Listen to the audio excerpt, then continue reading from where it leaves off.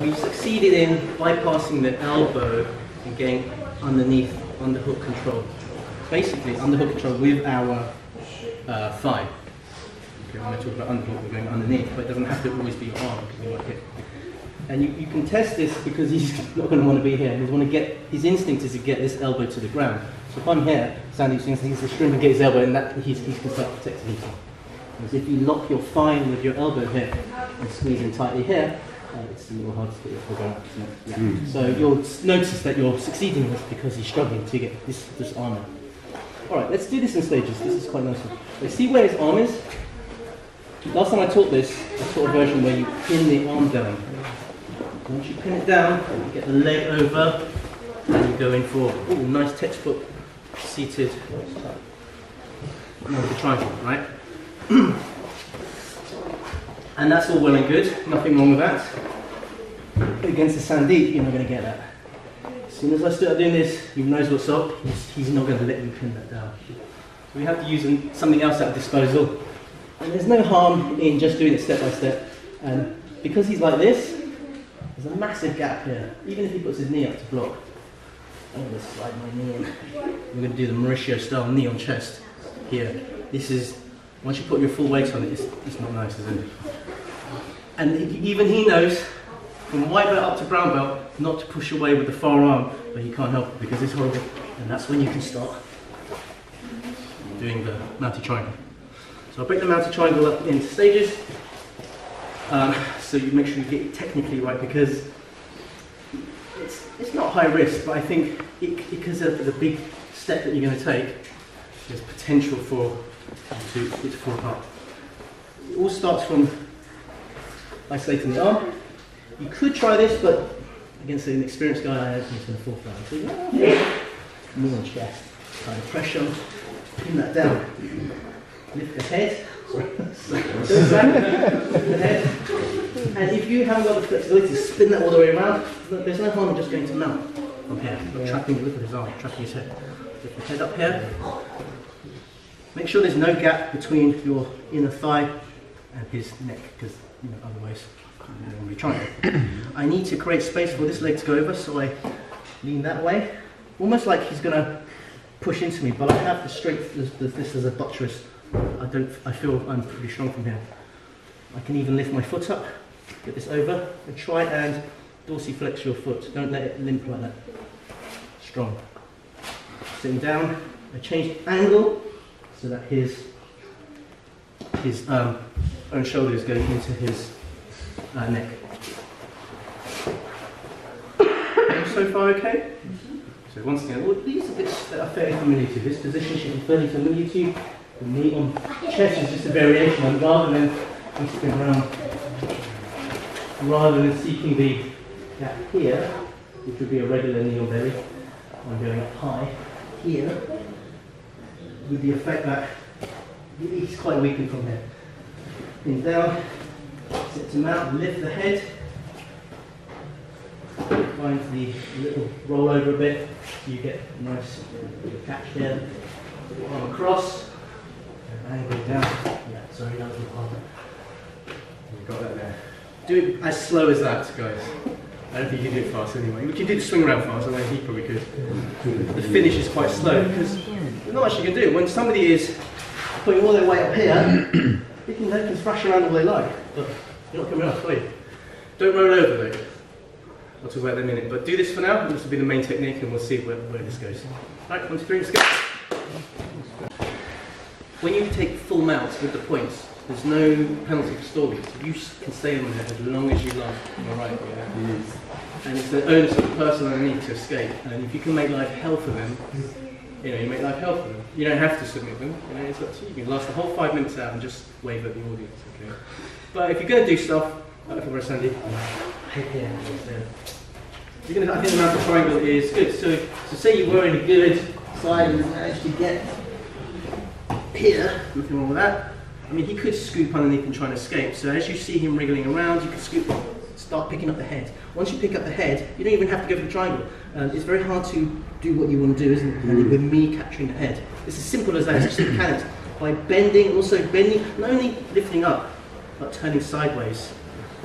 it's just very awkward for you to do. It doesn't hurt him, but he just just tries to hit, bump and escape. And he's just, whereas if I didn't do anything, okay, he's got a very strong underblock here. But just a simple thing of lifting up here does a lot to serve you for your next thing. So why not just go for this? Okay, I'm gonna do the non-locked in version. Not that I can't, I can, but I want to show you the next way. So there is a theory, yes, a lot of people teach it so you roll over. The rolling over is where the arm is pointing, roll the head, and you roll over your own shoulder and lock in the triangle. And then you finish it off, right? We'll do the full guard triangle in the later lesson. So I'm an advocate of the theory that if you don't have to roll over, why should you?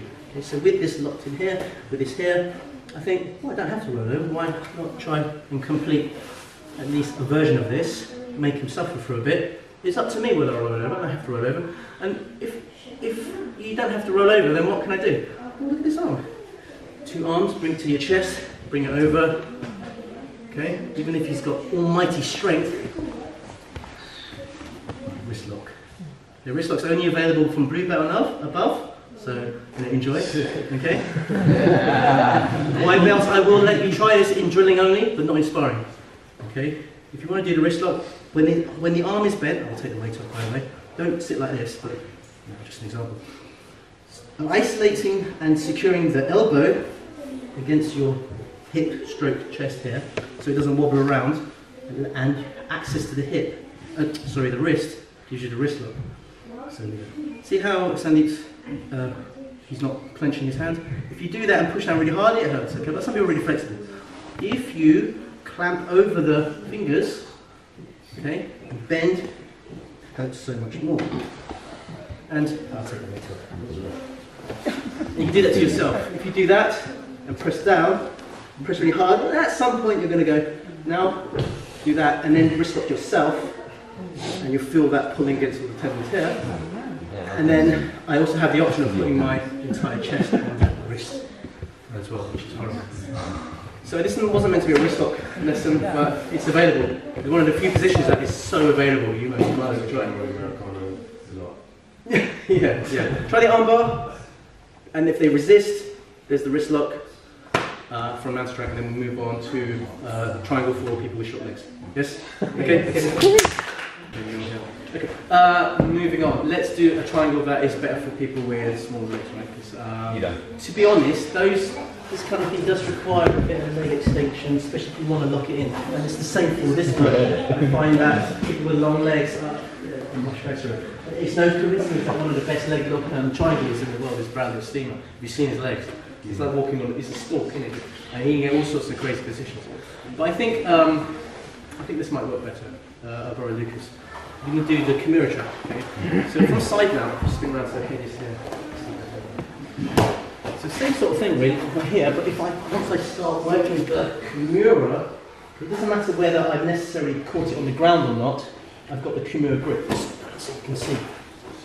Okay? Then I have a lot of options available to me. I like the kimura trap, Sandeep's a big fan as well. You can, let's do it in a sort of nice, controlling, logical way. From here, you could just work into the north-south position, and then we're going to fall off.